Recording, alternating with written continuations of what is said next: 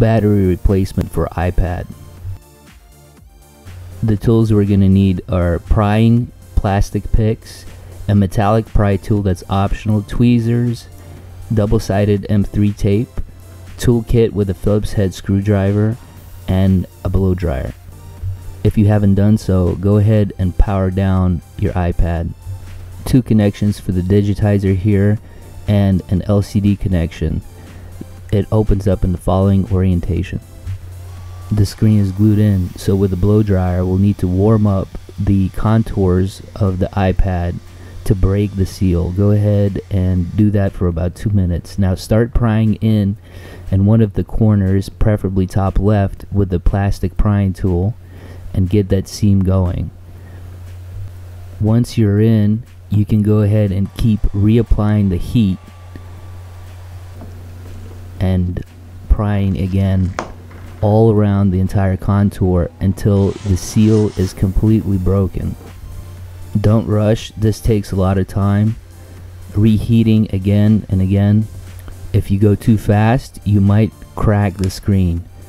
Once you got it going, go ahead and start prying it apart like so, very slowly. It should come right out. Breaking the seal is very, very difficult to do without cracking the screen. If you're replacing other parts while you're in there, go ahead and order a replacement screen just to have it on hand in case you crack it. Here's a closer look at the home button cable we mentioned earlier. The following 4 Phillips head screws at each corner of the LCD need to be removed. The 4th one is tucked away underneath the home cable. I've sped up the trivial 4 screws removal for the LCD screen. Once you remove those 4 screws, you can go ahead and lift up and gently fold over the LCD on top of the digitizer. We'll need to disconnect the cable. This connection has an eyelash that needs to be popped open, as you can see here. Once that's popped open, go ahead and remove the tape that's gluing the cable to the socket. Once that tape is removed, we can go ahead and start prying left to right and push that cable out like so. With this cable unplugged, we can go ahead and lift up the LCD and move it out of the way. Here's a good look how it looks up close.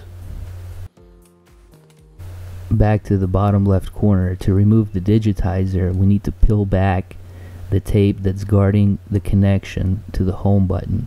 Go ahead and lift up that eyelash again, very gently.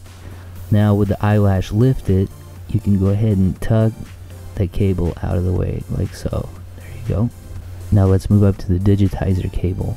Go ahead and remove the tape that's guarding the cable to the socket. Now lift up the 2 lashes, again popping them up gently.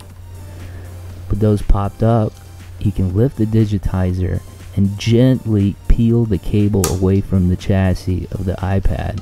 Be very careful not to rip it. Now you can just disconnect it, and that's it. To disconnect the logic board, first remove the guarding tape, then remove the little glued in plastic bracket. It could just be removed with force. Go ahead and unplug the speaker. Now pop out the antenna, and now the lightning cable connector. The logic board is secured with 4 screws. Go ahead and remove the 2 screws that are on the bottom first. The one on the bottom right and then the one on the bottom left.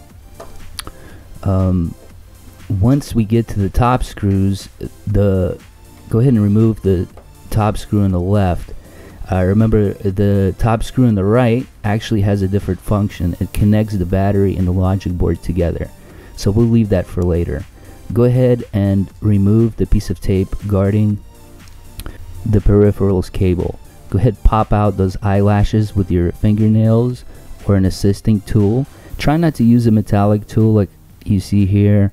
I've done this many times, so I'm pretty experienced, but you can damage those sockets if you do it with a metallic tool too fast. Once those eyelashes are up, go ahead and pry in gently underneath the cable. Again, try it with a plastic tool. go ahead and pop out that peripheral cable. Once that peripheral cable is loose, we can go ahead and remove that fourth screw that connects the logic board to the battery. With that screw removed, you can go ahead and lift up the logic board and it's out.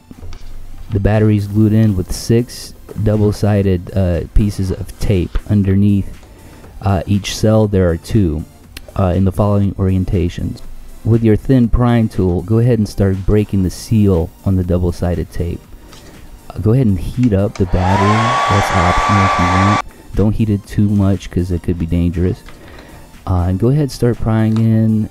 This is like tedious work, breaking that seal, being very careful not to rip into the battery. If you pry into a battery with a metallic tool, there's a good chance that it can catch on fire. So you want to go underneath. You don't want to burst the battery with the tool. Be very careful, go very slow. This is a time-consuming process. Be very careful around that port. Go ahead and break those 6 seals. Once you've broken those 6 seals, you can go ahead and start grabbing the battery and lifting up on it. It should start loosening up.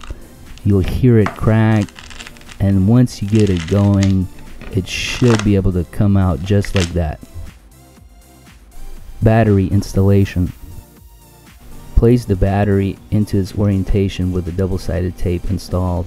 Go ahead and align it flush and make sure it's nice and centered. Connect the peripherals cable to the logic board first. Go ahead and push in that connection until you can't see the white lines anymore and clip in those eyelashes. Make sure those are nice and tight. Go ahead and lay the board down. Align it with the battery. Make sure to secure this connection first.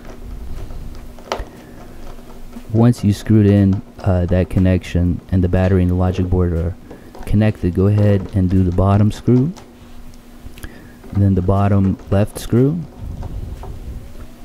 and then the top left screw.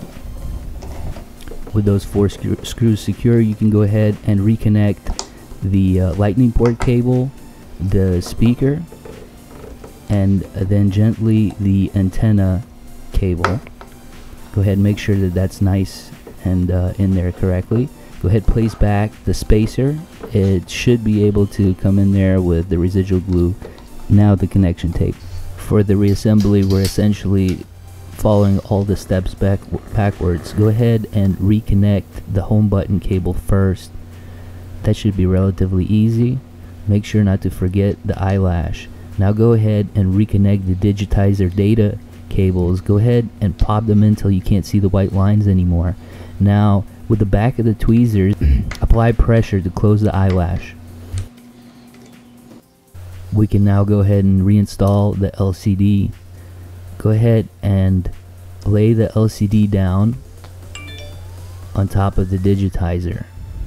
Grab the LCD cable. Go ahead and tuck it in until you can't see the white line anymore and push in that eyelash to secure that connection.